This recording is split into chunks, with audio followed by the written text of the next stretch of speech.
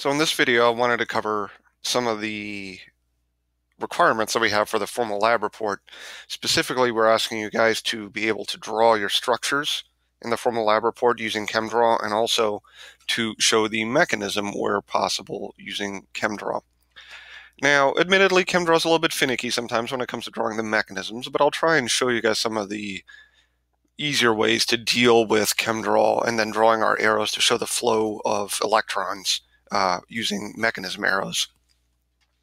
So to begin with, I wanted to talk to you a little bit about how to kind of get your structures in the correct size. That would make it easier to put into a Word document. If you go to, let me go here real quick. So when you go to File and Apply Document Settings From, you'll see a couple of different lists here. So this list is just a number of other journals, scientific journals that commonly are used to publish chemical research. If you go up to the top here, the ACS document 1996, if you go ahead and click on that, it might pop up a little window asking you, are you sure it's okay? Go ahead and hit yes if it does. But this is kind of going to set the limits and the size of the structures that you draw. So take a look at this, right? So now when we draw a benzene ring, it's going to draw the structure, and this is about the right size what you want for a Microsoft Word document. If you don't set the shape, then you might have to go back and resize it manually, and it might throw things off a little bit. So this might make it a little bit easier for you. So File, Apply Document Settings From, and then ACS document right here. Okay. So let's do a quick mechanism, just an acid-base reaction between benzoic acid and sodium hydroxide. So let's draw our benzoic acid. I'm going to zoom in here, right? Just make it a little bit easier. There's benzoic acid. And now let's do sodium hydroxide. There's that. We'll have to come back and fix a couple of items here, but that's okay. Let's turn that into an oxygen. We'll turn this into a hydrogen. Let's add some lone pairs, because we're going to need to show where the electrons are coming from and where they're going to. All right. And our negative charge, we'll plop a negative charge out here. Now that red squiggly line stuff around there is just saying that, hey, something is unusual about your structure here. Please check it out. You can turn that off by highlighting, and where is that here? Display warnings. So right-clicking and go into display warnings. And I'll just turn that off. It might make it a little bit easier to kind of manipulate things.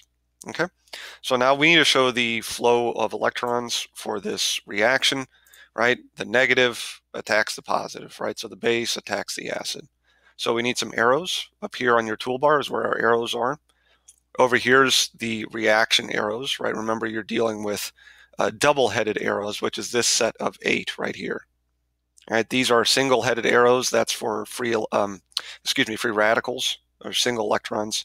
And then these are more resonance arrows, maybe, or that's probably what they're most likely used for.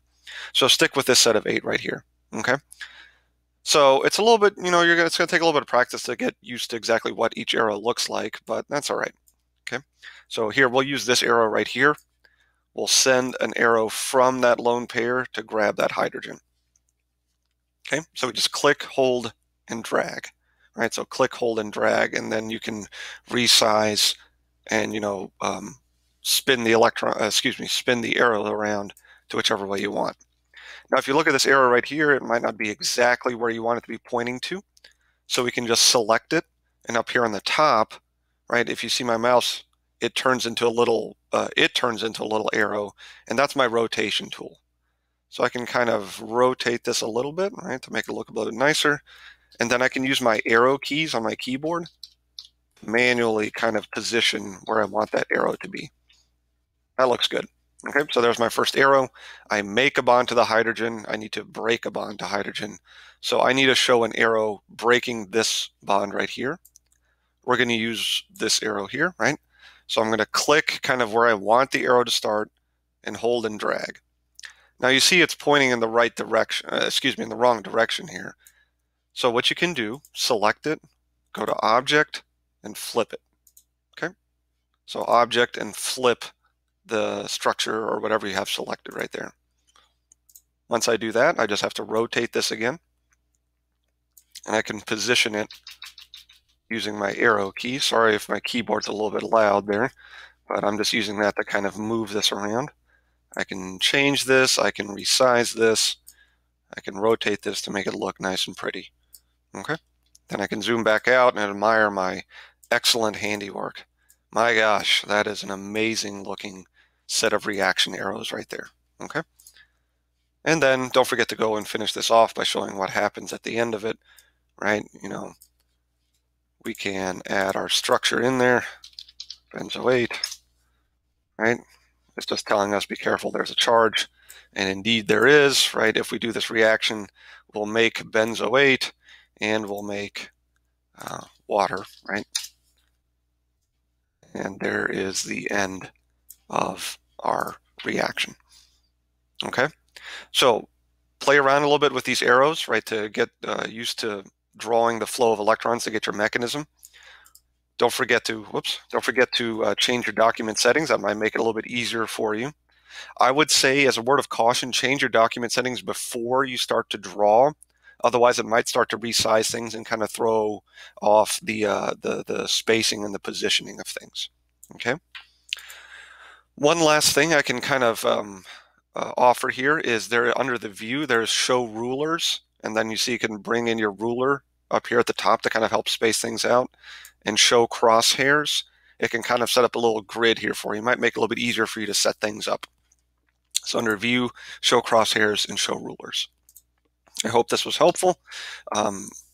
If you have any questions, feel free to email me or your TA, and we'll be happy to help you guys out with it.